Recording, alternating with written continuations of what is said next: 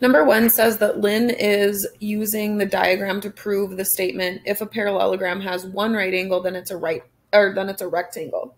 So given that EFGH is a parallelogram, okay, so we know that it's a parallelogram, and that angle HEF is a right angle, which reasoning about angles will help her prove that FGH,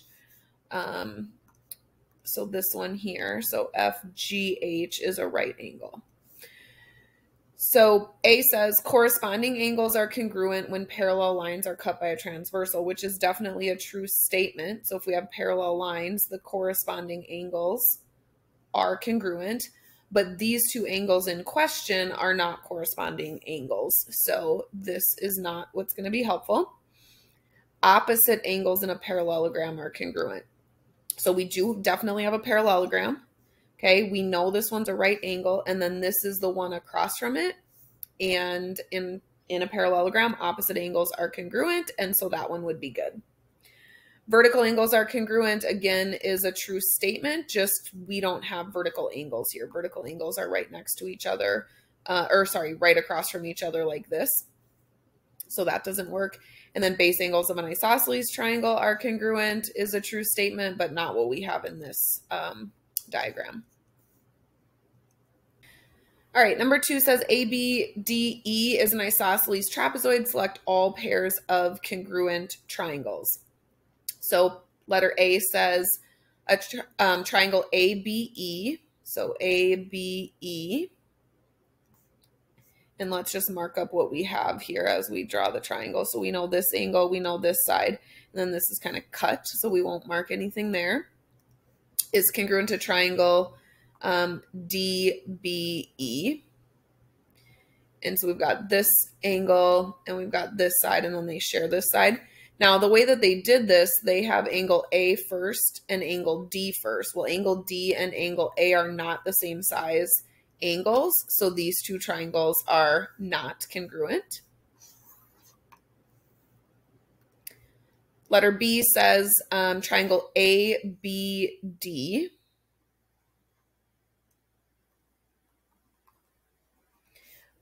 Is that one congruent to DAE?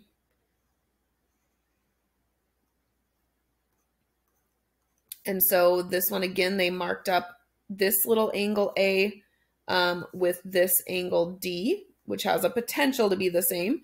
So let's look at some of the other stuff. B with this B angle here with A here, and those are not the same. So this is not true. And you could also look at D with E not being the same, and they don't have the same side lengths either. So if we like kind of pulled this off, you could see these, that they don't have the same kind of angles marked there. They do have the same side. They shared this side, right? So we've got two sides and an angle, and this is two sides and a different angle. So they don't have the same congruent angle marked. So that's not going to prove that they're congruent either. Triangle ABE.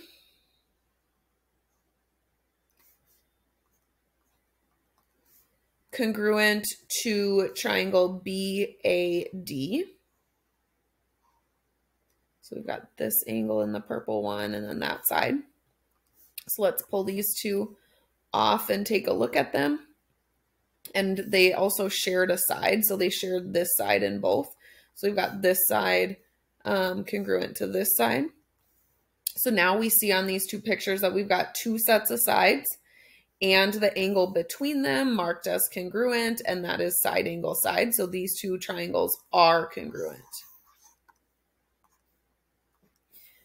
D has us looking at triangle AED. And then triangle BDE. And now these share this bottom side. So let me mark that when we pull it down. And then let's mark it on this one now that we know that it was shared. Okay. So again, we've got two sides and the angle between them marked as congruent. So these two triangles are congruent by side angle side. Then let's just make sure that they followed the correct order in the way that they marked them. So we had A, E, D. And then this was E, B, D. So let's set them, let's see what order we went. So we went A, E, D. So we went down the 1 tick mark to the 2 tick mark. Then this one was B, D, E, same order. So these two triangles are congruent. Then E has us looking at triangle EAB. And then also EDB.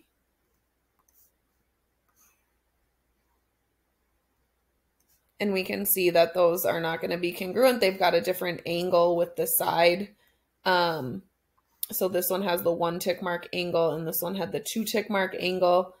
And then they're also just sharing two congruent sides and the angle not between, even though the angle isn't congruent anyway. So this one would be false.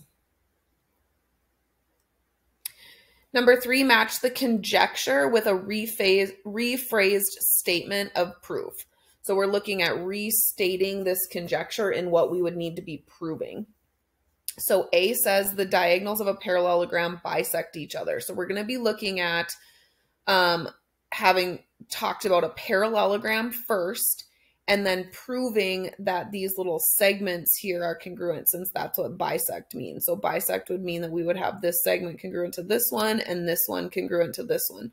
So let's look for in a parallelogram. So we're looking at number 2 and number 4. And then we want to be seeing where we're talking about the diagonal segments. So in number 2, it talks about GH being congruent to EFE. So those are not the diagonals. Those are opposite sides. So let's look at the next one. So number 4 talks about EK being congruent to KG. So that is the diagonal pieces. And then FK congruent to KH. So we would rewrite, this one like number 4. So then now that we've looked at this one says parallelogram, let's look at another one that says parallelogram, which is B. And this one does talk about the opposite sides. So that would be said for this one that in parallelogram EFGH, GH is congruent to FE and EH is congruent to FG. So naming those opposite sides. So that's number 2. Then we can look at these next ones talk about being a quadrilateral with opposite sides congruent is a parallelogram. So quadrilateral, they're going to talk about the opposite sides and then conclude that it's a parallelogram.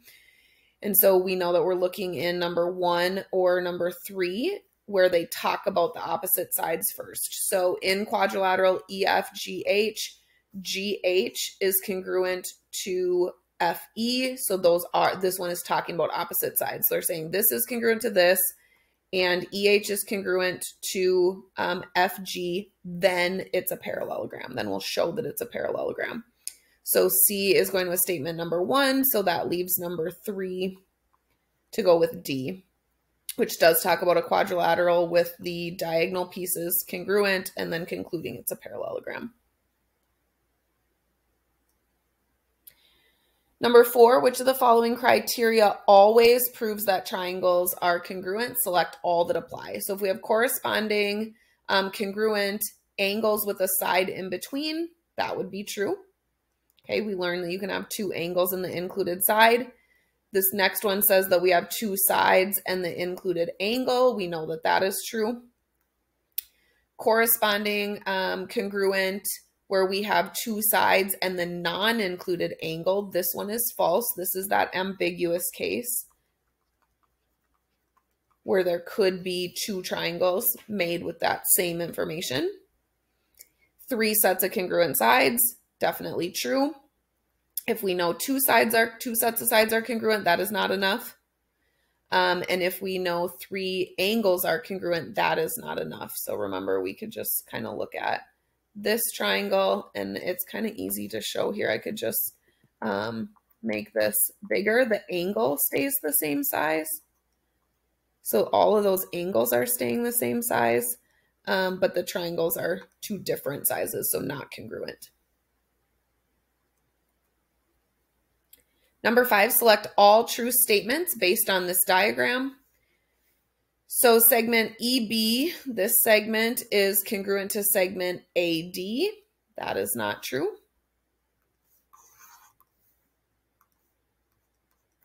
Segment DC is congruent to segment AB. We see that it's got these arrows on it, but arrows don't mean congruent, they mean parallel. Segment DA is congruent to segment BC, and we see the tick marks confirming that, so this is true. Angle CBE, so CBE is this one, congruent to angle ABE, so are these 2 angles congruent? And that is false. Angle CEB, so CEB is this one. So angle CEB congruent to angle DEA, this one, and that is true. These are vertical angles.